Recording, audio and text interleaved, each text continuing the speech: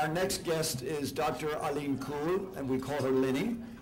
She, as Karin spent all those years under canvas in the Okavango, Linny spent 3 years on the Russian steppe with the people, with the nomads, teaching herself Russian in the process of studying this very elusive animal. How many people have ever seen or know a Saiga antelope?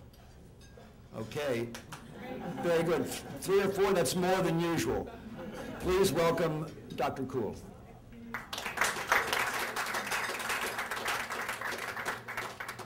Thank you, Vance. Could I just say I'm very excited to be here, and I'm really grateful to ICCF to bring people from the field like Karen and myself together with you here. It's been really inspiring. Thank you this whole week, and I'm really grateful to Maggie for hosting us. And so, yeah, I'd like to take you from Russia to Central Asia and Russia, from Africa. Did I say Russia? So there we are. How does this work? Do I just click on it? No. Yes. Okay, so there we are, completely different part of the world. These are Saiga. Down here, the first one you saw was a calf. Yeah, so how you probably came across Central Asia so far in the news has been mostly about oil and gas, and there's big political interests in this region. Like in Kazakhstan alone, you find 99 elements of the periodic tables out of the 110 in Kazakhstan alone.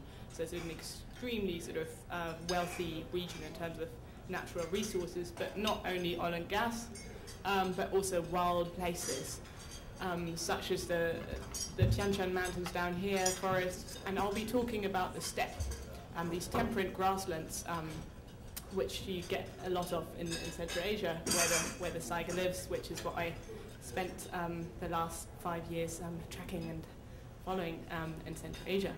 So temperate grasslands are a really fascinating part of the world, which haven't received that much attention. So they're not unlike the prairies you get in the United States.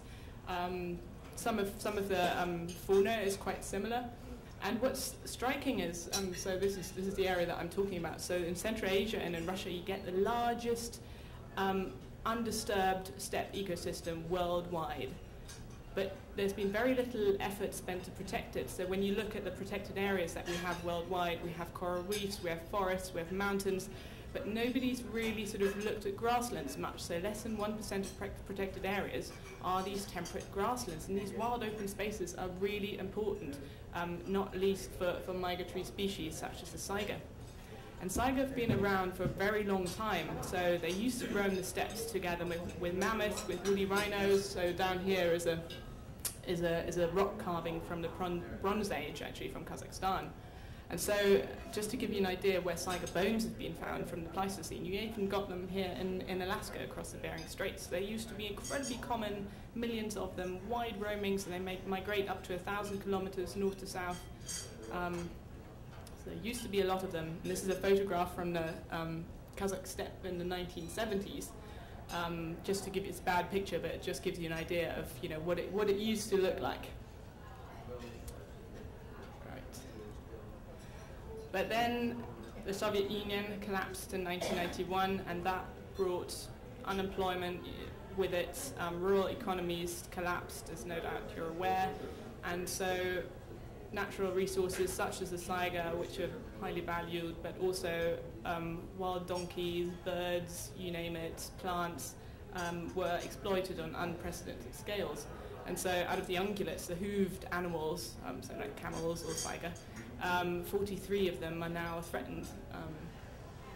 And so this is where we find Saiga today. So we've got the Caspian Sea here, Kazakhstan in the middle. So most of you probably heard about Kazakhstan through Borat, I hope. Borat? Yeah, should have put a picture out. So in the early 90s, so even though Borat didn't actually, none of the footage you see is in Kazakhstan, it's Romania actually. But okay, so more than 1 million used to roam the steppe still in 1991. So this is really, really recent. And what we've seen is they have declined on a scale that is really, WWF calls this the fastest declining large mammal species in recent decades. No other large mammals declined on such a scale. 95% collapse within 10 years. Yeah, I really want you to take this. If you take anything from this talk, I really want you to take this home. there's been this massive decline. It's not only Saiga, we happen to have very good data for them, but also, you know, wild donkey, like wild ass and so on, and it's a really sort of recent problem, and there's been very little awareness about it.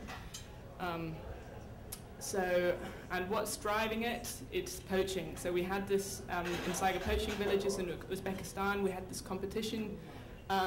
This was supposed to be a competition, draw a Saiga. Who draws the prettiest Saiga picture? That's what we thought. And this is what some of the children came up with. Really, you know, quite gruesome pictures of Saiga poaching. We were quite shocked by this, that even, you know, children from the age of 10 to 12, this is how they perceived the Saiga problem.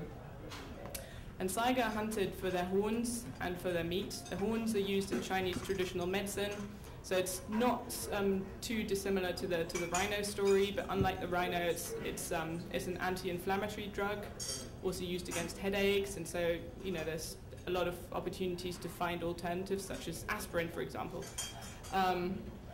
And the trouble is that so all the Saigas you see down here, they're all males, because only the males have got the horn. And so this has led to another problem, which is that the number of males has declined because poachers try and kill males because they're bigger, so you get more meat out of them, but they bear this precious horn. And so while some of this sort of decline in males is okay, what we've seen has been a decline in fecundity. So there weren't enough males to mate with all the females. So this point down here, actually, down at the very bottom, we had less than 1% of adult males in this population, and, you know, the males just couldn't cope, unfortunately. And so this is, you have the direct poaching offtake, and then on top of that you have this reproductive collapse.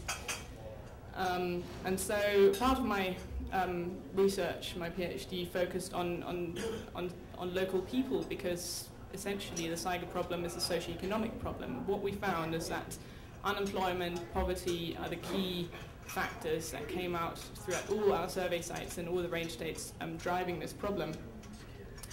And what is interesting is that everybody talks about, you know, Saiga are hunted for their horn, for Chinese traditional medicine, but when we looked at the income that local poaching households have, most of the income comes from Saiga meat, because Saiga males have become so rare, and so it's become so difficult to kill a male that they've switched partly to the meat.